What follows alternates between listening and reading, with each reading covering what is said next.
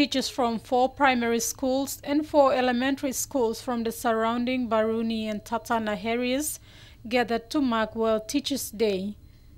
Though it was a day for celebrations, teachers took the time to reflect on the hardships and challenges that they have to overcome each day. Things that we are seeing are good, while some of the things that we are seeing are no good.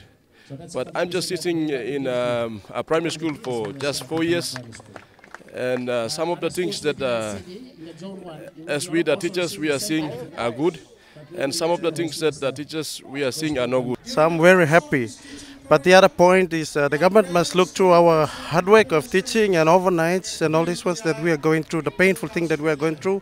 So please, I appeal to the national government and the Prime Minister that at least he must look into our hard work of teaching. Although many counted the hardships, some are grateful to be in the teaching profession.